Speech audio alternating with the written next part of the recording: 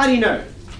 How do you test if something is a function or not? Like you can look at the graphs, that's what we did before, right?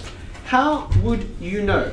Since, I'll do it from here. So you can draw a line like going downwards, but mine's going to go across. Since every input has one output and no more, okay? You can identify a function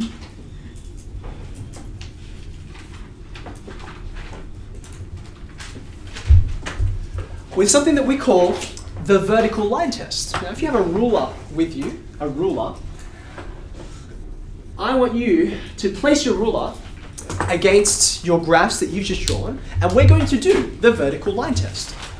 All the vertical line test is, you take a vertical line and you place it across your relation, okay? If you can move it anywhere on your relation, which corresponds to any input, then you should have exactly one output and only one output, maximum, right? So do you notice when you put it up against the straight line, when you put it up against the, what else did I give you? The trig function. When you put it up against the log curve, your ruler, your vertical line, when you test it, it only ever intersects once. Do you notice that? And then you put it up against the unit circle, and what happens? It intersects twice. In fact, some functions will intersect more than twice. Have a think about what this would look like. Now, you've already got what y equals sine x looks like. It waves up and down and up and down and up and down, right? This is not going to wave up and down. It's going to wave left to right, from side to side. So when you put your vertical line against that, what's going to happen? It's going to intersect an infinite number of times. It's not a function. Now, here's the thing, right? You can identify a function with a vertical line test. You can force any relation you like. You can force a relation to become a function. And this gets to a question which you guys asked me like at the beginning of the year. If, or with, a range restriction. I want you to look at that unit circle. I want you to look at the unit circle. What was its range again? Negative 1 to 1, right? We actually say the natural range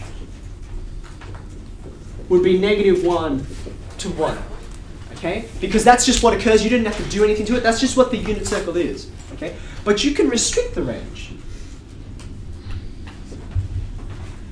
You can restrict that range to anything you like, but some of those restrictions will produce a function. Think about it. For example, if I restrict that, what part of the circle do I get? I get the top half, right?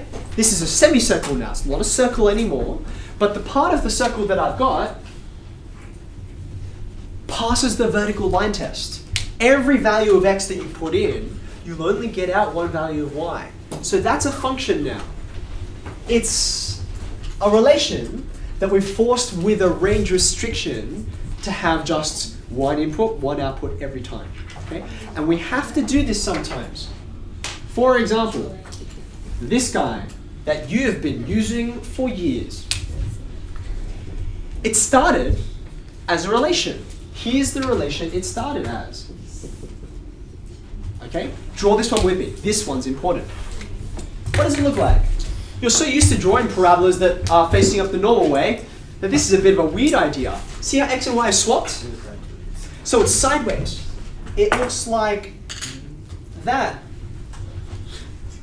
This is not a function.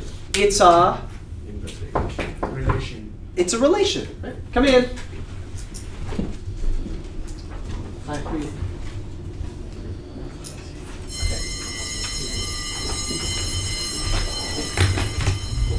Just before you run, think, how will I restrict this to make it a function? I'm going to do it in much the same way that I did this. In fact, exactly the same way. I'm just going to erase this part down here. Now it's a function. That's the square root of x. That's why the square root of x is not plus or minus whatever that value happens to be, like plus or minus 5, for instance. It's only the top one, because we want it to be a function, not a relation.